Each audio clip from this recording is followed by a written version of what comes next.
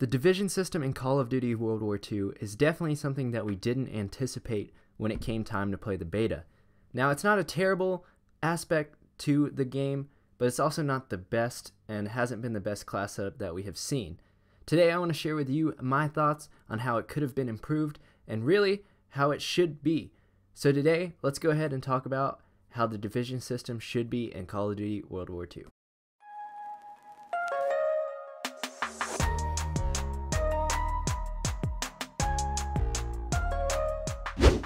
If you're new to the channel, be sure to hit that big red subscribe button and turn on post notifications by hitting that bell icon in the bottom right.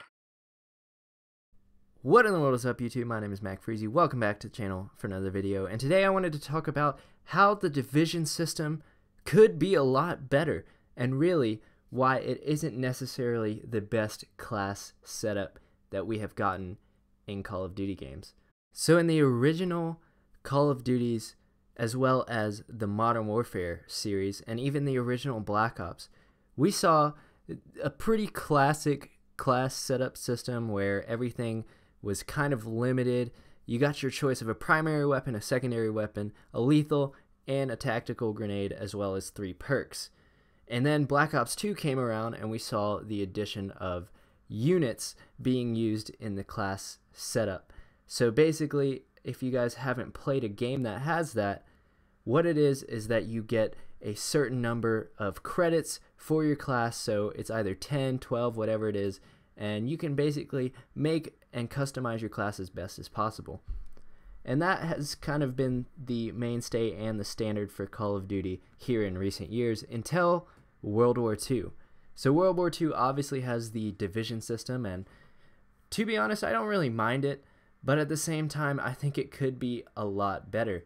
So here we go. Let's talk about the ways that it could be improved. So first off, the biggest thing that it could have been improved is that they could have just modeled it after Infinite Warfare's system. So Infinite Warfare had specialist abilities as well as a kind of trait that you got. So for instance, if you played as the Synaptic character, you could use rewind and propulsion. So you got 2 things that you could use. Personally, I think that this is the way that the division system should have been created. So you could have had infantry, airborne, all 4 of them, but instead of ranking up to have your 4 different perks that you get, you still rank up and you rank them up individually, but now you only get the choice of 2 of them at most. So really, that makes you kind of have to pick and choose which ones you want. I know that there's a lot of people who really could care less about the fact that there's a bayonet on their gun, or maybe there's people who don't want to run a suppressor, but it's just kind of there because that's the division that they're running. Nonetheless, it really would make players have to make some tough decisions, whether they want more ammo or they want the ability to have the Stalker perk or whatever it is. The next thing that I think could have really improved the division system, going along with my last point, is all of the perks being available for every single gun in the game.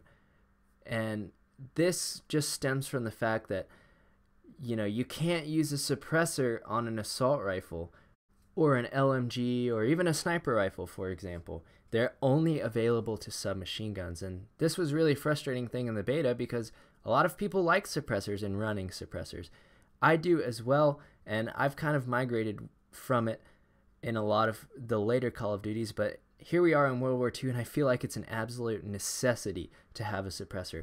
I get way better gameplays when I'm playing in the airborne division with the suppressor on because people just can't see you shooting and they don't run to a red dot. I think it was also necessary to just keep the units system and let players freely choose whether or not they wanted a certain amount of perks or attachments on their gun and didn't have to rely on one single basic training. I like the fact that they called it basic training because it does kind of go with the game, but at the same time you're really limited to one, and that can be really frustrating, and oftentimes you find yourself having to play a division that you're not comfortable playing with just so that way you can have certain perks. So maybe for instance you want to be stealthy, so you have to play with the recon class, but then you don't get a suppressor, and so it's kind of pointless to use an SMG because you're not as fast either. So it all just kind of adds up. I definitely think it would have been a lot better if the game had followed Infinite Warfare's class system, because then we wouldn't have had crutch perks like Primed already seeing that they need to be used, and if you don't use it, then you don't get other things, like you can't have Hustle where you reload faster, and some guns really do need that. Nonetheless, I think that this would have been a perfect way to go about making the division system, and quite frankly, I am kind of irritated that Sledgehammer didn't even think about it nor listen to the community when we really didn't like the division system. I hope that you guys enjoyed today's video. Be sure to drop a like if you do agree with any of my statements, and I'll see you guys in the next one.